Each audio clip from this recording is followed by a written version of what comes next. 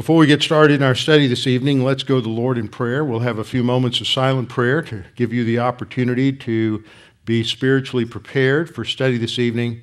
Then I will open in prayer. Let's pray.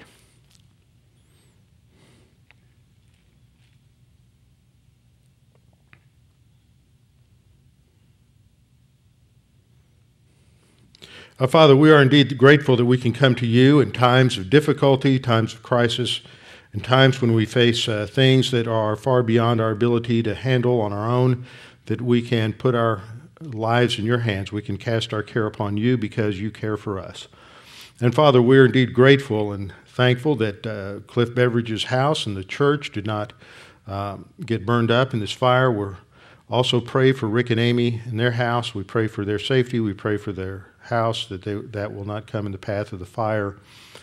Father, we also pray for others who are facing tremendous challenges as they face the loss of home, and we pray that those believers who are around them will be able to encourage them, strengthen them, and help to minister to them during this time of need. We know that there are probably several folks in this congregation who have homes or family who have homes in the affected areas.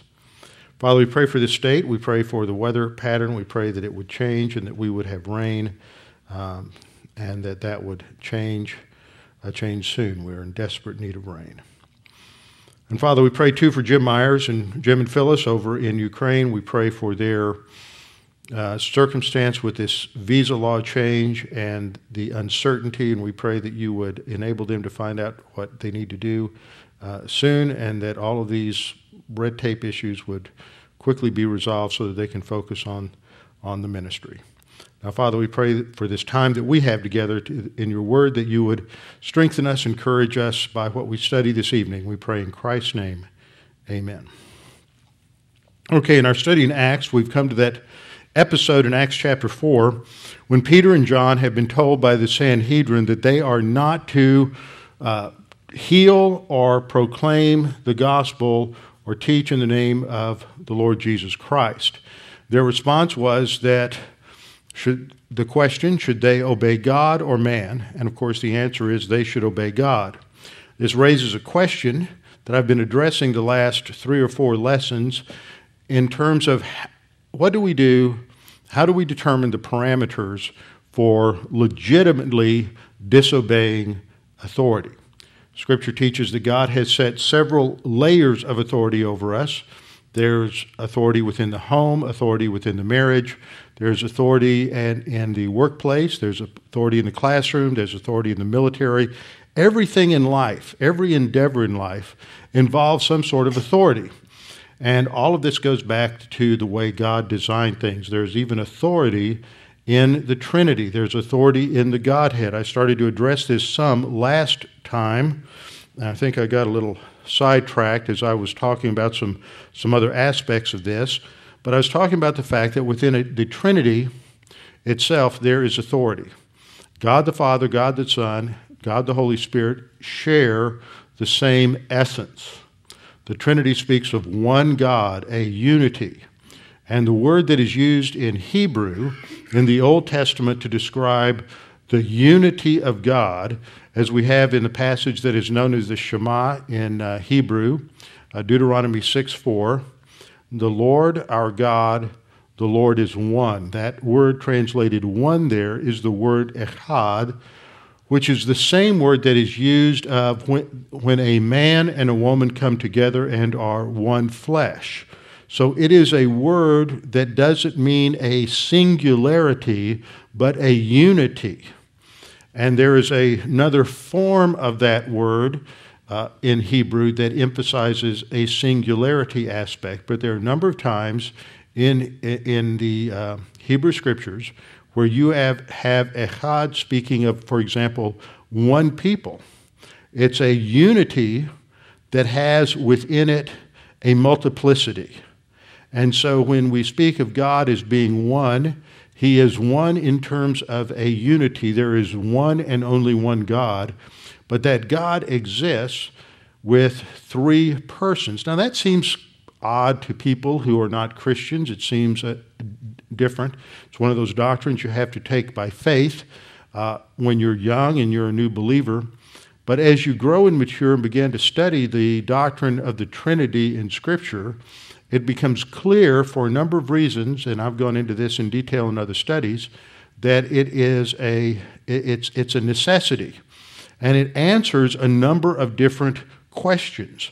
One I was focusing on last time, having to do with just the issue of authority versus tyranny, is that if you have authority as it functions within a trinity, you don't have a tyrannical authority as you do in a solitary or unitary monotheism such as in Islam.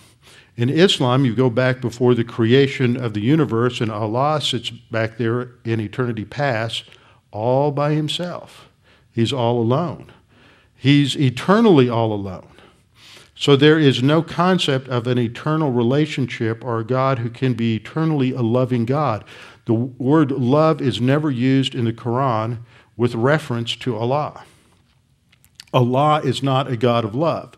This works itself out within Islamic, within the Islamic religion in the way they view authority. Authority tends to be tyrannical. Authority in the home is not an authority where there is a mutual equality plus a role distinction.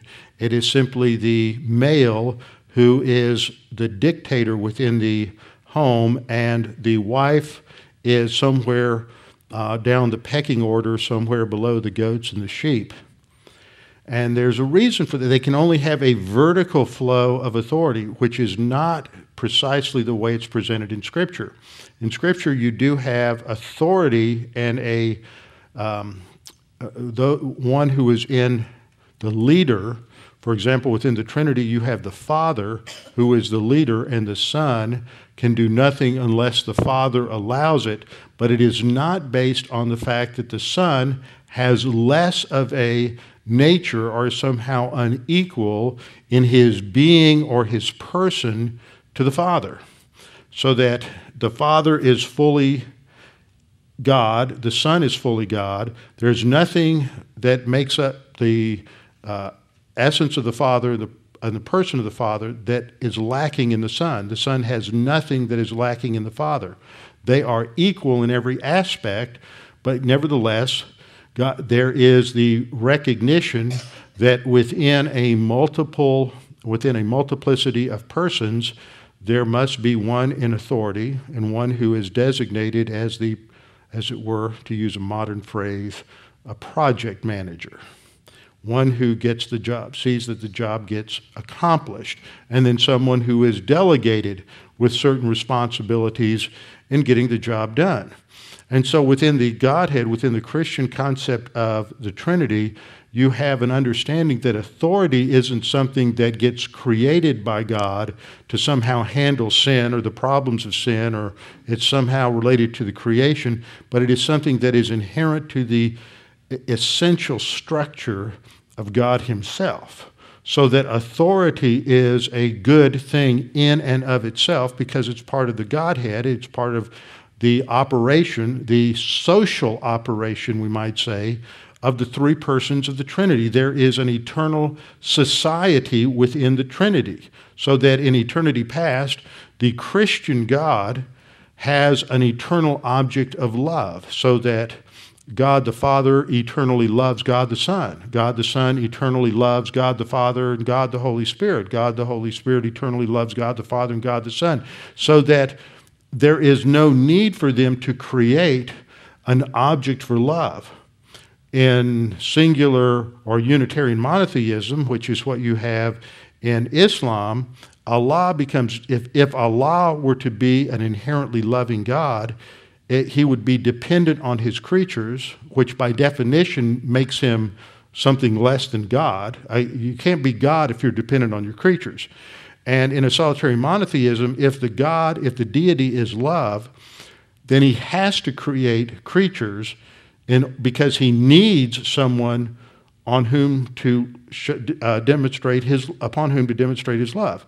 And so this creates a problem. So it's an internal contradiction to have a singular or Unitarian monotheism, whereas within Christianity you have a Trinitarian monotheism, and you have a oneness in unity and in plurality in the deity. So we're looking at this issue of authority, and I also went through several examples last time in the Old Testament related to situations where you have a believer who is told by a legitimate authority, government authority, to do something, and the something that they are told to do is in direct violation of something that God told them not to do.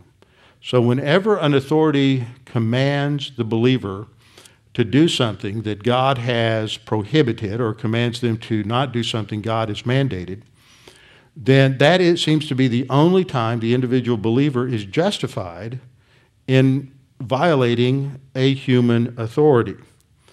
We looked last time at the situation with the Egyptian midwives, the Hebrew midwives under the Pharaoh in Egypt in the first chapter of Exodus. Today what I want to do is look at another example, 3 examples if I can get through them tonight, in Daniel.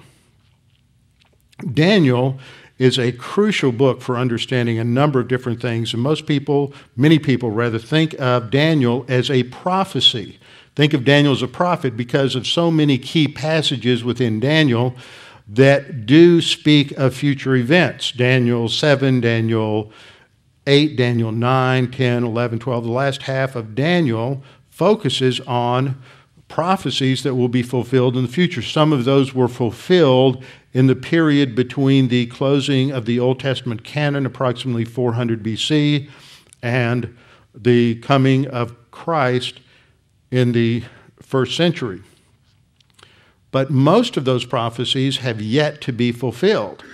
We know that the prophecies that weren't fulfilled will be fulfilled and that they will be fulfilled with the same precision as the prophecies that have already been fulfilled. That's the purpose of prophets who give a near prophecies, validates their position as a prophet, and then it shows that the pattern that if everything they said comes to pass in the precise detail that they said it would, then that which hasn't yet been fulfilled must also come to pass to the same degree of precision that the fulfilled prophecy came to pass.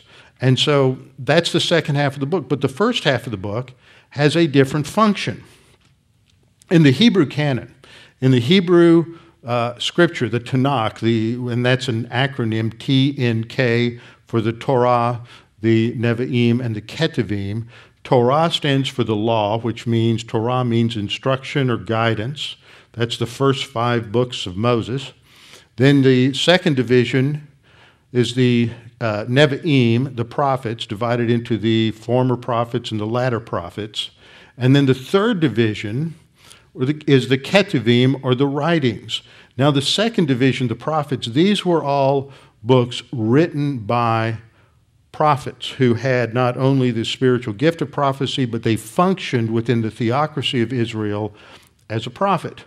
Men like Samuel, men like Nathan and Gad, who wrote later on and probably contribute to the books of what we call 1st and 2nd Kings. You had other books written by a man who had the gift of prophecy, but did not have the role of prophet, and that was in Psalms. But Psalms isn't in the category of the book of the prophets, it's in the writings. So just as David had the gift of prophecy, but was not a prophet, so Daniel had the gift of prophecy, but was not a writing prophet. So Daniel was never placed within the category of the prophets. He has the same gift of prophecy as Isaiah, Jeremiah, Ezekiel, Zechariah, Nahum, Jonah, any of those, but he didn't have that office or role within the theocracy. And this is important to understand because the rabbis, the Hebrew leaders, understood as they were collecting the canon that Daniel, the purpose of Daniel, wasn't related to the announcement of coming judgment on Israel. Now that's something to think about a little bit to understand the role of the prophet. The role of the prophet was like sort of like a prosecuting attorney who represented God to the people. And when the people violated the Torah, then the role of the prophet was to alert them and confront them with their violation of the law, and to warn them of judgment, and to announce what the coming judgment would be. And so the former prophets and latter prophets have these themes of bringing and announcing judgment on the nation Israel, then later on the northern kingdom of Israel, the southern kingdom of Judah. But throughout all their messages of judgment, they're also bringing a message of hope that there would be an eventual regathering of all the Jewish people back to the land and back to Israel, and all of the promises that God had yet to fulfill to Abraham, Isaac, Jacob, David, and others would all be fulfilled at that time of that regathering, which has yet to take place. Daniel focuses on something different. Daniel focuses on God's plan for the Gentiles during a time that is described by Jesus and Luke as the times of the Gentiles. This is why most of Daniel is written in Aramaic and not in Hebrew, because the focal point of Daniel has to do with God's future plan for the judgment upon the Gentile nations as it relates to the future regathering of Israel. It is not a book that focuses on announcing God's judgment on Israel as much as it's focusing on how God is going to bring about his future plan to regather the nation. It's a wisdom book because it is designed to teach us how to live in a pagan culture. It's designed to teach us how to live in a pagan culture. Daniel and his friends are the focal point of several events in the first part of Daniel, and they have been taken by Nebuchadnezzar as hostages from the kingdom of Judah in Israel in 605 BC. This is almost just a little bit less than 20 years before Nebuchadnezzar will come back in his third invasion and destroy the temple and destroy Jerusalem. And that was the beginning of what has come to be called the diaspora and the scattering of the Jewish people around the world. There's a partial regathering, but it's only partial after 70 years as some returned from Babylon. But you still had major Jewish communities scattered in Alexandria, Babylon, Rome, Greece, and around the world. There's just a partial regathering at that particular time. So Daniel is written, part of the reason Daniel is written is to teach the Jewish people and to teach believers how they are to live and operate in a pagan environment, in an environment of opposition where their belief system runs counter to the belief system of the culture and the people around them, how they are to operate on the basis of wisdom. And wisdom in Scripture, wisdom in the Old Testament, is very different. Jewish wisdom is very different from Greek wisdom. Greek wisdom has to do with philosophical and intellectual skill. But wisdom for the Hebrew was very practical. It was down to earth. It had to do with practical living skills, so that what you produced in life was something that was of value, and it would have eternal value because you were living on the basis of God's word. It was the fear of the Lord that is the beginning of wisdom. So chokhmah in Scripture is this idea of skillful living, and that's really important to understand. When we look at Daniel and Hananiah, Azariah, and Mishael, the Hebrew names of his three friends, these four young men have to make extremely mature decisions when they're operating under an authority that is in complete opposition to their core belief system. And so they can't react to everything that happens that they disagree with. They have to decide how they're going to, how and where they're going to counter these mandates that are issued from the government, because they are virtual prisoners. There's no way for them to escape, no way for them to go home, and they have to do exactly what the king says. So they recognize the principle of authority, and they are not going to function in arrogance in terms of rebellion. So let's look at the first episode, which is described in the first chapter. We're told something about the young men in the opening 2 or 3 verses, couple of verses. We find out from other passages that these young men that were taken in this first deportation were all of the royal family. So they were nieces, nephews, cousins to the royal Davidic line, and that would include Daniel. So they are of the aristocracy. We learn something of their parents and their families that they come from, because these 4 young men demonstrate a tremendous grasp of Torah. They understand the Old Testament, the scriptures as revealed at that point very well, and they're able to apply it with tremendous skill. So they are unique in that way. Now, as we start, let me just read the first opening verses.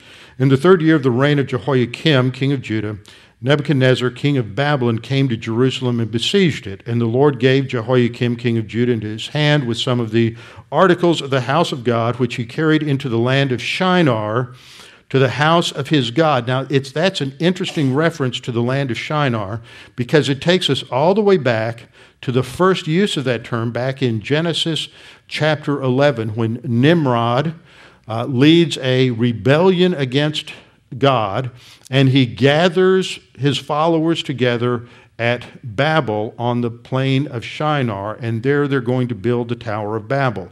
So that Babylon in Scripture is first and foremost a literal historical city. But because of its founding, because of its history, it is used by Scripture writers as a picture of the highest and best that human viewpoint presents. It represents everything that man is in opposition to God. And so there's always this contrast in Scripture between Babel, the city of man, and Jerusalem, the city of God. And Babylon represents everything that man believes and supports and advocates in hostility to God. And so here you have these 4 young men who are taken as captives to Babylon. They are taken into the heart of the enemy's capital, where they are going to be re-educated, where they are going to be brainwashed, where they are going to have all of their ideas overturned and be retaught, so that they can function effectively as bureaucrats and administrators within the government of Babylon. And so that's a tremendous picture of how the believer in the Lord Jesus Christ is living in the devil's world. We are surrounded by a hostile system of thought, which the New Testament describes as the cosmic system. There are various different manifestations of the cosmic system down through the centuries, because the cosmic system represents various philosophies and religions of man. So it always manifests itself in some form, but it always has certain characteristics. And the 2 foremost characteristics are arrogance and antagonism. Arrogance, because it emphasizes man as the center and basis of all thought, the ultimate determiner of truth and right and wrong. And antagonism to God, because all human viewpoint systems are inherently hostile to God, even though many of them seek to wrap themselves in the trappings of Christianity when there is a large presence of Christians there. It's not any different from various world religions, such as Muslims. When Muslims are in a culture and they're under about 2% of that culture, then they keep very low visibility. They don't necessarily dress the way they would in a Muslim country. They want to blend in, get along, go along, and not create any kind of opposition until they reach a certain percentage within the culture. They get up around 6 or 7%, then they begin to assert themselves, they begin to dress in a distinct manner, and they begin to push against the culture that they're in order to get it to change, to accept them more and more. And then as they move into higher and higher percentages, the ultimate goal based on Sharia law, based on the Hadith and the Quran, is to completely subvert and take over the culture. That is all part of jihad, which is something we should be thinking about this week, as we're all going to be reminded to one degree or another about what took place on 9/11 10 years ago. And it was, 10 years ago, I remember predicting that probably within a decade we would be wanting to forget 9/11. We would want to minimize the role of Islam in 9/11, and so and the role of terrorism. And so you have these forces in our culture today that are doing exactly that. They are wanting to take the war terrorism vocabulary out of the public eye. They're wanting to not talk about the fact that all of the men that flew the planes into the towers on 9/11 believed in Islam. They believed in a literal Islam. Now, the interesting thing is you get this cultural opposition that we have today to Christianity and to religion, and what it wants to do is use this term fundamentalism as a negative label to put on anybody who believes in a literal interpretation of their religious writings. So you have the Islamic fundamentalists. And so that term is used. Now you've had the term Islamofascist and Islamist. All of it relates to Islamic fundamentals. What do they believe? They believe in a literal interpretation of the Quran. And the literal interpretation of the Quran teaches that their role is to take over the earth, and they can lie, they can deceive, they can do whatever they want to. They show one face to those who are within the house of peace, those who are Muslim, and they can show another face to those who are outside of the house, Dar es Salaam, the house of peace, and looking at those who are not Islam. They can lie, they're justified, the end justifies the means, to say and misrepresent and deceive those outside of Islam, say anything they want to. That's literal fundamentalist Islam. Now people say, oh, well, you Christian fundamentalists want to do that. And today, and in this coming year, you're going to hear more and more writers in the liberal press who are going to say, oh, look at these evangelicals, these dominionists. There's about 1% or less, probably less than half of 1% of all evangelical Christians believe in some form of dominion theology, trying to create some sort of theocracy on earth. And they're minimal. Nobody pays attention to them. They're just on the margins. Unfortunately, due to the fact that we've got some politicians who don't quite understand theology, who have allowed some of them to be in some positions of influence, that's given some ammunition to those who are basically hostile to Christianity and to conservatives. So they're blowing this out of proportion. And there was even a book by Kevin Phillips that came out in the first Bush administration called American Theocracy. He had 3 sections to the book. One had to do with oil business, one had to do with economics, and one had to do with how these terrible evangelicals wanted to establish a theocracy. Now, I'm not an expert in the oil business. We say all in Texas. I'm not an expert in the oil business, and I'm not an expert in economics, but I consider myself something of an expert in church history.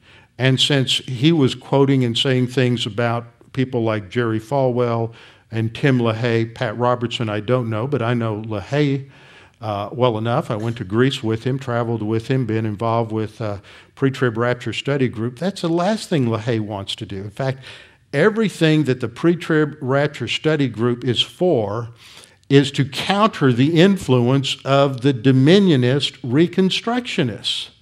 And yet you have these idiot liberals who don't know a thing about God or Christianity or theology, who try to make any Christian a theocrat. It's just like It's kind of like the Romans as represented by Pontius Pilate. Jesus, are you a king? They're saying you're a king. Now, if you're a political king, you want to have a kingdom in this earth, then we're going to have a problem. And Jesus said, well, my kingdom's not of this earth. Okay, fine. We don't have a problem. But because of the pressure from the Jewish religious leaders, Pontius eventually gave in, gave them a choice between Barabbas and Jesus, and they chose Jesus to get crucified, and Jesus was crucified. But it's the same issue, is that Christianity is not here to establish a kingdom of this earth. That is fundamentalist Christianity. And fundamentalist Christianity says, love your enemies as yourself. Fundamentalist Christianity says to turn the other cheek, which is actually an idiom for not taking offense easily. It's not a literal statement of turning the other cheek. I don't think there was a problem of people walking around slapping other people on the cheek in first century Judea. It's an idiom for not easily taking offense at things, not being ready to react in anger when somebody says something you disagree with. Because our goal isn't to establish a Christian state. And no one within evangelicalism, outside of this extremely irrelevant minority, one of the most influential writers in that camp was a man named Russus John Rushdoony. He has some very nice, interesting things to say in some aspects of his analysis of culture and the Mosaic Law. But as several writers have noted, all of those who have been influenced by Rushdoony could be gathered together inside of a phone booth. He really hasn't had that broad of an influence, and neither has this whole Christian Reconstruction movement. So what you have today among the liberals and the non-Christian is this pressure, and there's always this pressure. There was this pressure on Daniel and his friends. There's this pressure on Christians to conform to the world's set of standards and the world's way of thinking. But just as God called out Israel to be a counterculture in the ancient world, God has called out Christians to be a counterculture in the world today. So there's always going to be opposition to what we're doing because it's opposition to God. Jesus said, if they hated and persecuted him, we can expect that they would hate and persecute us as well. And so we're living in the devil's world. The devil's world is dominated by these two ideas, arrogance and antagonism to God. And we see that evident in Babylon. Babylon is the picture in the scripture of all of this. So these guys are brought into Babylon, and they're going to be retrained. They're going to be re-educated completely. They're going to be brainwashed by the best educators that the Babylonians have. And so they're put under the leadership and control of Ashpenaz in verse 3, who's the chief eunuch. And it's his job to present them as excellent civil servants operating under the authority of the Babylonian gods in Babylon. Now, just as a side note, one of the things that you see in some of the friezes from Assyria is that when you see the king out on a hunt, for example, you see a frieze of the king on a lion hunt, there'll also be a smaller image nearby of the god on a lion hunt, because what the king does is it imitates what the god does, and what the god does imitates what the king does, and it's a way of expressing that the king is God, that the state is God.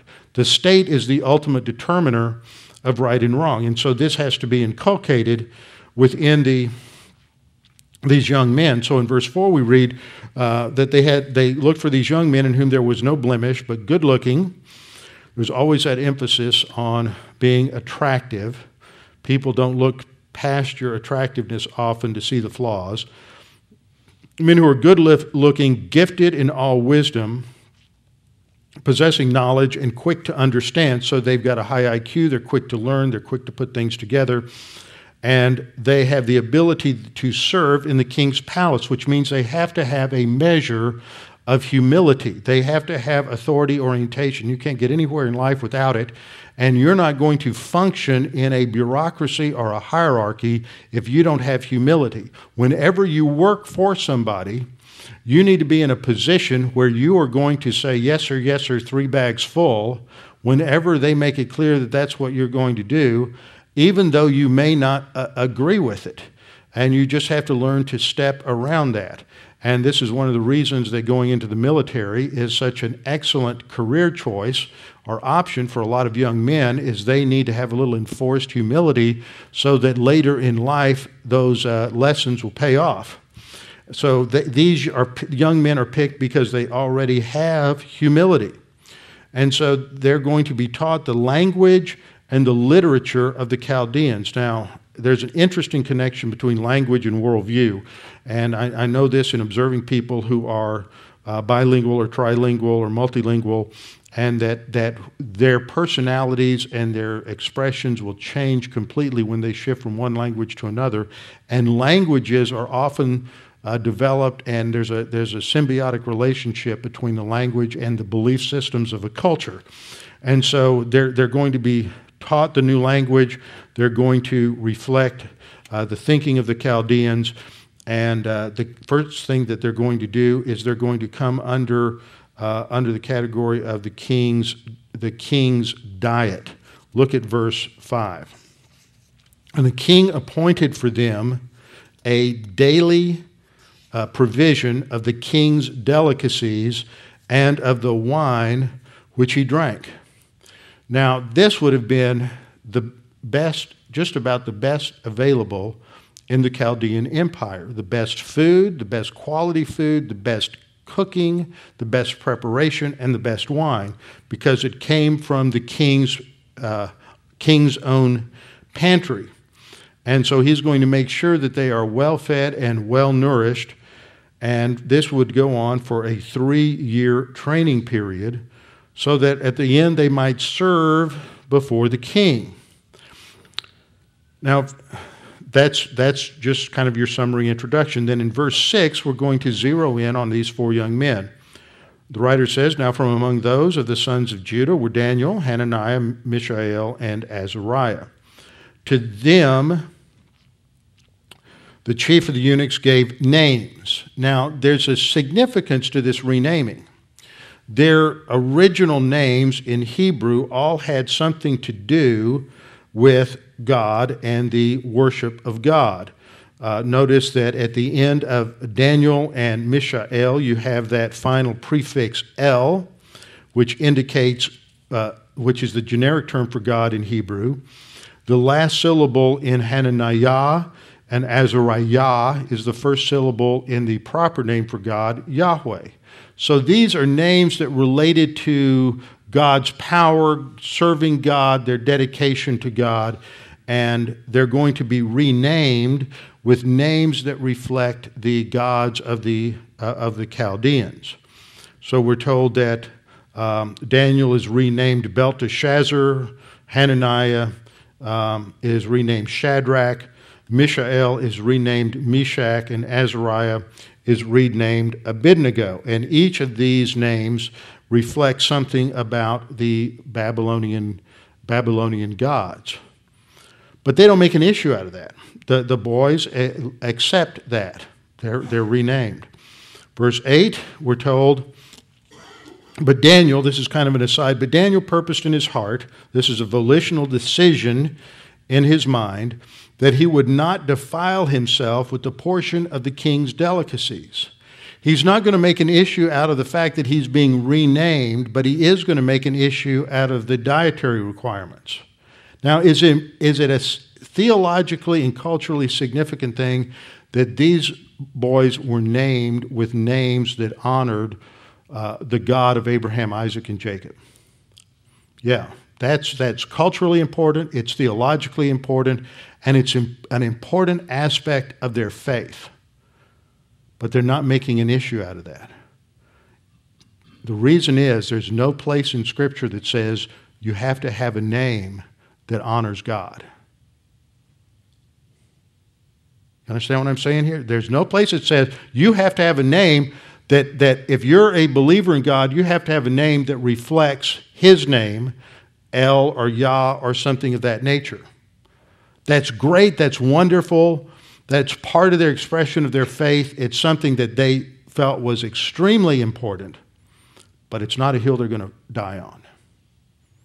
You can't die on every hill. Now, I know some of you, there's no hill too small to die on, but we can't waste our energy like that. They recognize they can't fight that battle because there's no specific, direct mandate from God that you have that kind of a name if you're a believer.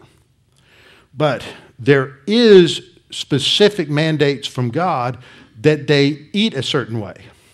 In Leviticus chapter 11 and Deuteronomy chapter 14, verses 3 through 20, there are specific statements and guidelines as to what the Jews were to eat and what they were not to eat. This is the foundation of a kosher menu, and they were not to eat any number of things that were scavengers. A lot of people today will go back and say, oh man, that was a healthy diet. Let's all go back and eat that diet. Well, it was healthy, but that's not why God gave it to them. He gave it to them to teach a principle, and that was that they were to avoid things they were to avoid sin, and all these different creatures were creatures that fed off of dead things or somehow were related to that which had died. And so it was a teaching opportunity in relation to the fact that death is the penalty of sin. And when we get into the New Testament, and God reveals to Peter that all of these animals that have been, and all this food that has previously been declared unclean by the Mosaic law is now clean, it's not because all of a sudden they learned how to cook pork better. It's not because all of a sudden they learned how to deal with bacteria in certain kinds of crustaceans that might have been harmful to them. Because that wasn't the issue. The issue was that God was using certain categories of animals to teach something in the spiritual realm.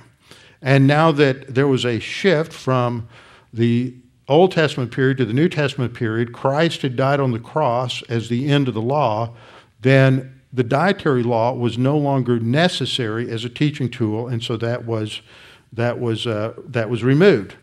So Daniel recognizes that God has said, you are not to eat this kind of food. And so that's where he's going to plant his flag. That's where he's going to say there's going to be an issue. It's not on something that's important, but it's not a direct command from God. So Daniel purposed in his heart that he would not defile himself. The word there is a word that's related to being rendered ceremonially, ritually unclean, with the portion of the king's delicacies, nor with the wine which he drank. Therefore he requested of the chief of the eunuchs that he might not defile himself. Now pay attention to this, because you have a command from Nebuchadnezzar that you're going to eat the menu that I've provided for you. And Daniel's decided he's not going to obey the king.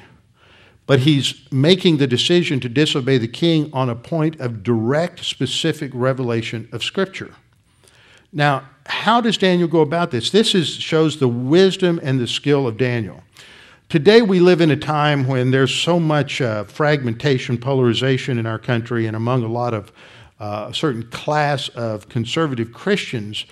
I hear rumblings about, well, what do we do if the federal government begins to intrude on our constitutional rights as guaranteed by the Bill of Rights? What do we do if the IRS comes in and says that, we're going to start taxing your church because you say things about, you say that homosexuality is a sin, or you teach that Christ is God, or you teach that people who don't believe like you believe are going to go to lake of fire. This is hate speech.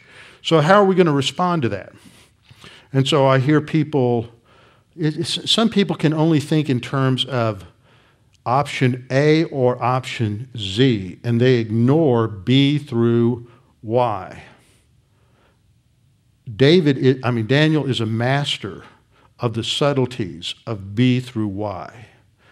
He's going to work skillfully. He's not going to say, you're going to tell me that I can't do this? Well, we're just going to round up the militia and we're going to come after you. That's not what Daniel does. Daniel thinks. He sits down and says, we got to come up with some skillful ways to use the law, to use the court system, to use the systems that are in place in order to reach the objective. And the objective is to honor God. The objective isn't to overthrow Nebuchadnezzar. And so he works out a strategy, and that strategy is to make a deal with the chief of the eunuchs. Now, verse 9 tells us that God's working behind the scenes. That's always important, to commit whatever it is that we're doing to prayer, to let God be the one to change the hearts and the minds of people and be the one who works behind the scenes, just as he did in the story of Esther in dealing with Haman and working within the heart of Artaxerxes. And he recognized Esther when Esther came into his presence, and then through various suggestions, he enforces a plan. And eventually, Haman is the one, the tables are turned on, and he's the one who ends up being executed. So Daniel does the same kind of thing here. He goes to the chief eunuch. We're told in verse 9 that God had brought Daniel into favor and goodwill of the chief of the eunuchs. It's the grace of God. God had demonstrated his grace. The word favor there indicates grace, goodwill to the chief of the eunuchs. And the chief of the eunuchs said to Daniel, I fear my lord the king. See, it would be his job. He's saying to Daniel, if I let you guys go with your diet and you're not as healthy as everybody else, it's my head that's going to be separated from my body, following some serious torture. And I'm not sure I want to put myself on the line like that. And so he says, I fear the Lord my king, who's appointed your food and drink, for why should he see your faces looking worse than the young men who are your age?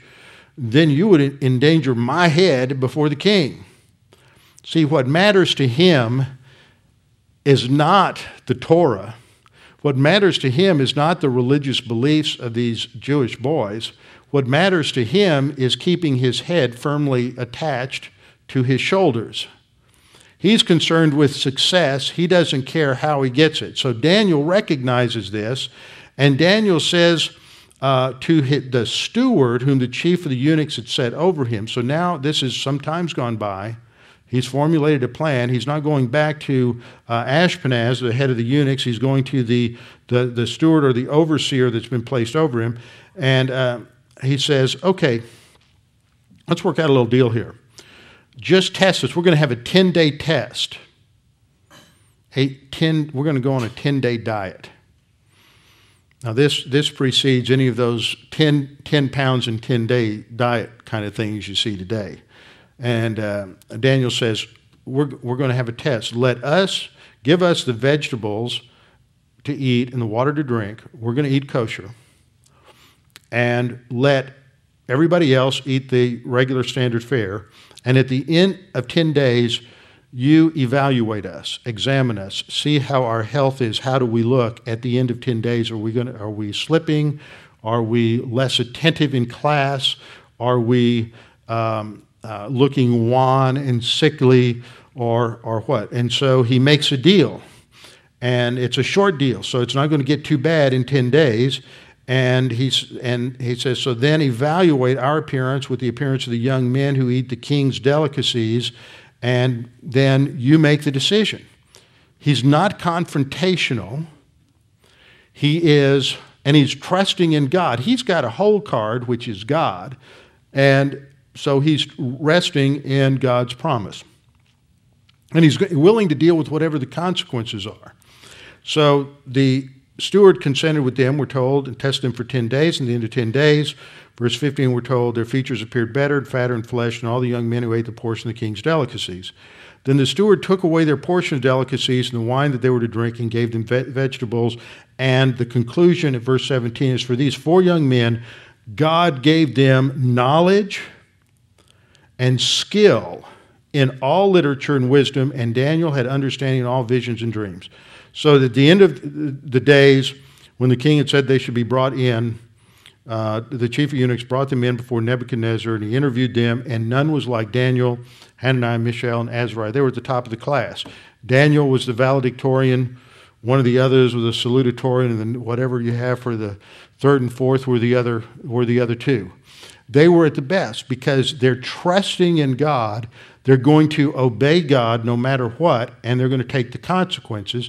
but they're willing to work within the system to present an alternative to the plan. Now, this is something that I understand from talking to Charlie Clough after his 20 years of working inside of government bureaucracy, is something that he found that he constantly had to do whenever the bureaucrats would come down with inane policies that didn't work in the real world, and then they would have to come along and figure out ways to make the project happen, but work within the parameters set by bureaucrats. And it calls for thought, it calls for intelligence, and you just can't have a head-on confrontation on every little thing. So let me just sort of summarize from this chapter the lessons that we've learned here. First of all, the first lesson is that we have to choose our battle. You can't fight on every issue. You have to choose the critical, crucial battle. Because if you win the right battles, then the other secondary issues will eventually fall in line. So you can't waste your enemy, waste your resources on secondary issues. They didn't fight. They didn't make an issue out of being renamed. They made an issue out of something that was a direct challenge, a direct contradiction to the Word of God. Remember, they're assigned to go to classes. They're being taught all kinds of fortune-telling, divination techniques, and necromancy, and astrology, all of these kinds of things that are part of the curriculum in Babylon. But they're not raising their hand and saying, "You're teaching evolution, I don't believe in it, I'm out of here." They're keeping their head down, they're learning the material, but they're not absorbing the material. And so they can become skillful within the context of the Babylonian culture without being swayed and brought over into the Babylonian culture. And this has great application today because in many contexts, we're going to be working within corporations. You're going to be teaching curricula in school. You're going to be a student in school, perhaps, and you have to learn how to stay in a position of respect for authority in non-essentials, learn the material, but without necessarily being rebellious towards that authority and utilizing skill and wisdom in the process. The second thing we learned from this is that when a believer is going to oppose authority, it has to be on the platform of humility and respect for the authority position of the one they're opposing. You can't disrespect the position. You may not have a lot of respect for the person in the position, but when you're showing disrespect to the person in the position, at the same time you're showing disrespect for the position. So we have to show respect for the person in position. We have to operate on humility, and we see in the conversation the way that Daniel, Shadrach, Meshach handle all the opposition in these chapters, that they do it in a polite, winsome manner. They're not confrontational, but they do not yield their ground either. A third thing that we notice here in terms of the wisdom is that Daniel is thinking about what the possible options are going to be. That if he appeals to do one thing, what happens if they say one way? What happens if he goes the other way? How's he going to make the moves? It's like a chess player. He's thinking 3 or 4 moves down the road. He's not just thinking, well, you want me to do this, and I don't think that's right, and I'm just going to tell you I'm not going to do it. He's thinking in terms of achieving the objective without creating a flare-up. So he's anticipating possible answers and future moves. That's the third thing. The fourth thing is that Daniel understands what his opponent wants. He's a great negotiator. He understands what the Babylonian government wants out of them. And he's making a deal where he says, we'll give you what you want, but we're going to show we can give you that better if you do it our way than your way. Just give us a little test. So he's he understands the mentality of the opposing system so that he can use it against them. It's like cultural martial arts, where you're using the energy of the opponent and redirecting it against them.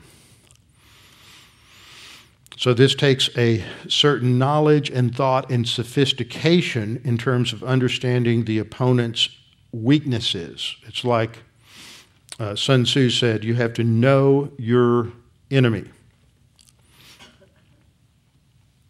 Fifth is that the explanation of the problem gives him an opportunity to witness. It gives him an opportunity to demonstrate that the diet of their God is superior to the diet of the Babylonian gods. It gives them an opportunity to show that if they do it according to the God of Abraham, Isaac, and Jacob, they will have greater success than if they do it according to the principles of the gods of the Babylonians. But they're not rubbing anybody's nose in it.